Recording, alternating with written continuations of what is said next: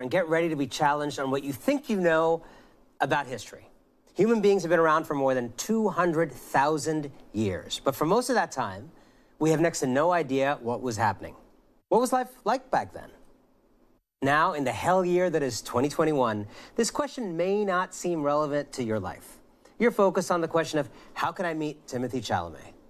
But trust me, the story of our distant past matters greatly right now, because our societies are built on certain assumptions about human nature and what we were like before agriculture, before industrialization.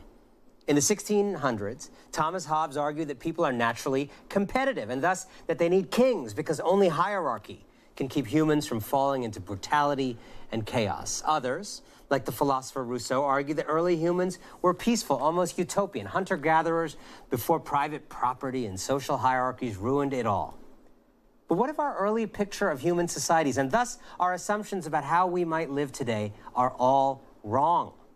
What if early humans actually had a rich history of social experimentation? That's the question that the archaeologist David Wengrow and the late anthropologist David Graeber set out to answer a decade ago.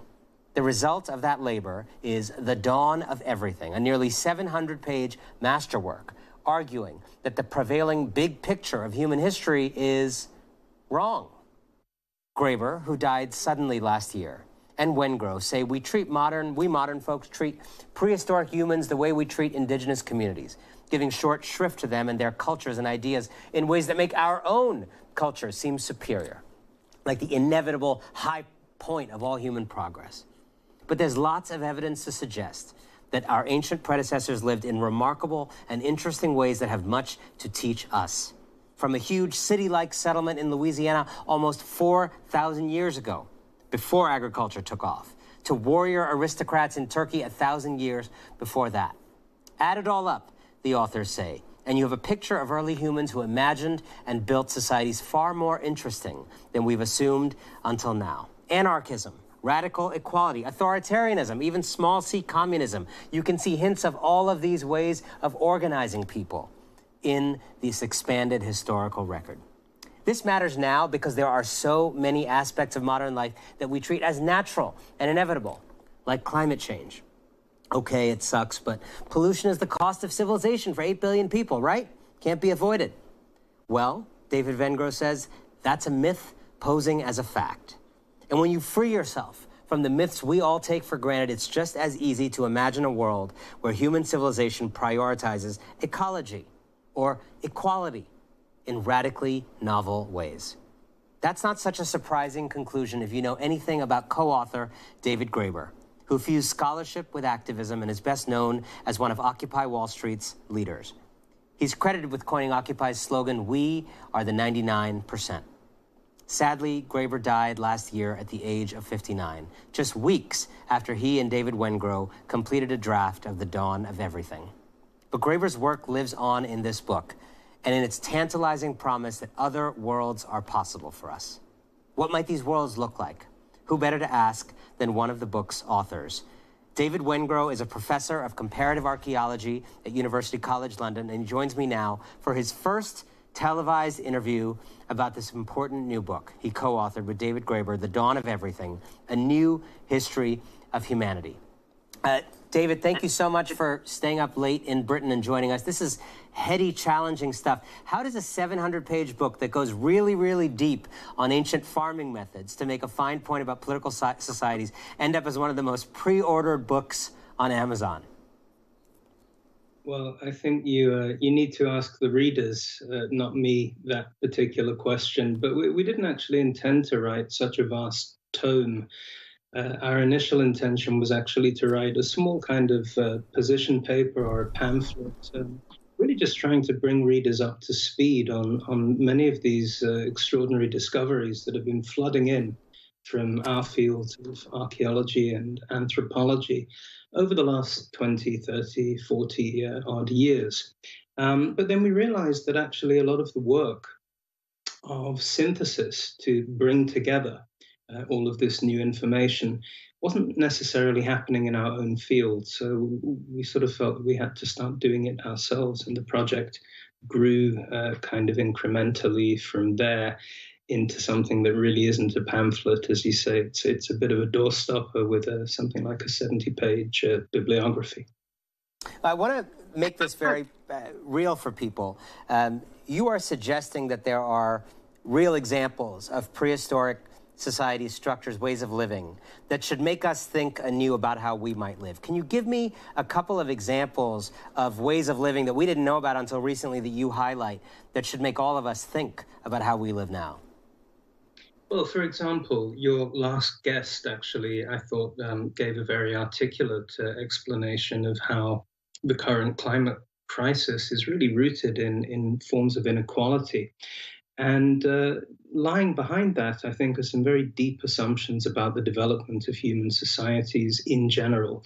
For example, the notion that as soon as we invented agriculture, out of that came private property, and then societies scale up to the level of cities, and somehow in that process, it becomes inevitable that we form hierarchies and that we do have these radically unequal forms of social arrangements. Actually, it turns out that the latest scientific evidence from various parts of the world shows that this simply isn't true. So just to give you one of our favorite examples in the book, discoveries coming out of Eastern Europe over the last 20 or 30 years, north of the Black Sea, not one of the areas that we traditionally associate with the origins of cities, but there are settlements there which go back about 6,000 years. So they're as old as the earliest known cities in the Middle East, in Iraq and Syria, what we call ancient Mesopotamia. They're as ancient as those. They're as large as those. They had enormous populations in the tens of thousands, but they don't exhibit any of these signs of hierarchy or inequality. There are no temples or palaces. There are no rich burials. In fact, careful analysis by archaeologists suggests that these vast settlements actually regulated themselves and ordered themselves largely from the bottom up through things like neighborhood councils and assemblies. We have other cases of ancient cities which began on a course towards hierarchy, king stratification, and then changed course. A great example of this is from the Valley of Mexico. The city that we know today as Teotihuacan, around the year zero, people start flooding in their thousands to form a settlement there. They build the great monuments that you can see today. If you go as a tourist to Teotihuacan, you see the pyramids of the sun and the moon, the temple of the feathered serpent. But then after about 2 or 3 centuries, they stop and the whole thing changes course. And actually, they plow all of their resources and efforts into something else. And that something else is an extraordinary project of social housing. So by about AD 300, we have something in the order of 100,000 people, with the vast majority of them living in what to us look like luxury villas, really extraordinary, lovely apartment compounds, a million miles away from our idea of social housing, with people crammed into high rises. So this is a society that actually changed course. And it's important to emphasize this point about scale, because our conventional view of human history, which you can find in most of these sort of big history books out there that try and take on the broad sweep of the human past, they give us the message that basically, small means egalitarian and simple. Big means complex, but also hierarchical. And as your previous guest pointed out, with approaching sort of 8 billion people on the planet Earth, you're kind of left to draw the obvious conclusion, and it's a fairly dismal one. We can tinker around the edges, we can set targets for carbon emissions and fiddle with tax regimes, but the big story of human history that we generally get tells us that we have been, for thousands of years, on a kind of one-way street to the cultural system that we're currently in, and there's no getting off. Actually, this familiar version of the human story really doesn't stand up to modern scientific investigation. So in the book, what we try to do is bring a lot of that information out of the ivory tower of specialist journals and academic conferences and piece together the puzzle. to give a sense of this new emerging picture of human possibilities. Because, again, just going back to your previous interview, which I caught the end of, this is it. This is the point at history that we're in. We have the climate summit going on right now, where really what is being put to the test is our capacity as a species to transform ourselves, to move away. David, if I may, I want to ask you precisely about that. You wrote an essay in The Guardian this week that got a lot of attention that specifically said that the relationship, the kind of toxic relationship we have to the Earth right now, isn't the only way one can relate to the Earth. And some of what you've uncovered from the distant past sheds light on different ways of relating to the Earth. What are some of the ideas about how ancient people related to the Earth that deserve to be recovered? Well, it's not just ancient people. There are people still alive today, the descendants of what we call indigenous societies or First Nations, who are really way ahead of us and have been way ahead of us for many, many centuries on precisely these kinds of issues. But I think we've convinced ourselves, when I say these kinds of issues, I mean things like forms of land management, which are not based purely on the ethos of ownership and extraction and sort of unlimited growth. So, for example, in many Aboriginal and Indigenous systems of land management, the whole concept of ownership is based on something else. It's actually based on a notion of care or caretaking. So there's something rather peculiar about our own European legal systems as they relate to property. Actually, it's rooted in ancient legal systems going all the way back to ancient Rome, where the ultimate form of ownership is what in Latin, I think, is referred to by the term abusus, which is exactly what it sounds like. To ultimately own something is to have the right to commodify it, buy it, sell it, or even throw it away, destroy it.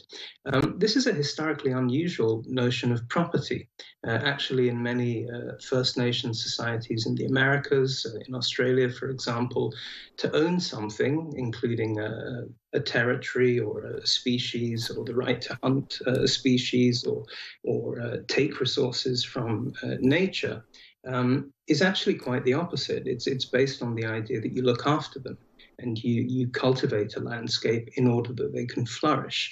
And the point that I would emphasize, and what history and archaeology show us, is that systems of the other kind, the kind I've been describing, did not only work on a small scale. We have a tendency to romanticize indigenous peoples, but we forget that their demographic smallness of numbers is itself a direct outcome of our own dominant cultural system and the genocides and pandemics and other things that it's inflicted on people, not just in the global south, but all over the world. Your co-author, the late David Graeber, died before seeing this book go to press. He's been called a genius, a towering intellect, an outspoken activist, mentor to so many people. He was even called too liberal for Yale University when they didn't renew his teaching contract. How does this book reflect him and his legacy as you achieve this conversation-changing success with this book already? I wonder what your thoughts are for David Graeber. Well, this book was enormous fun to write with David, because the David I knew was a private person, and as you're aware, it's often very difficult to reconcile your private understanding of someone who you're close to with public perceptions of them. But what I can say is that David's scholarly work, his research and his activism, they were all of a piece for him. And actually, it's a very logical process. If you think about it, his involvement with the global justice movement, all of that is really about asking one question, which is along the lines of, is this actually the only way for us to live? Are these kinds of societies the only ones in which we can organize ourselves? And actually what archaeology and anthropology do is try to look at the full range, the whole of human history, and all of the varieties of possible social and cultural systems that have existed. And what really struck us when we started collaborating and working together on this project is that when other scholars have tried to do that, to kind of capture the broad sweep of human history, more often than not, they end up doing exactly the opposite and giving us this kind of teleological story about how actually entirely inevitable that we would end up exactly the way we are. So there is certainly a logical connection between the scientific aspect of David's work and his wider attitude to the world we live in. And I think scientists who don't scrutinize their cultural surroundings are not really the better for it and tend to just end up repeating the sort of truisms of the culture they were brought up in. David wasn't like that. He was always questioning. The Dawn of Everything, A New History of Humanity is the book. It's out November 9th, and you can pre-order it now. David Wengrow, thanks so much for your time.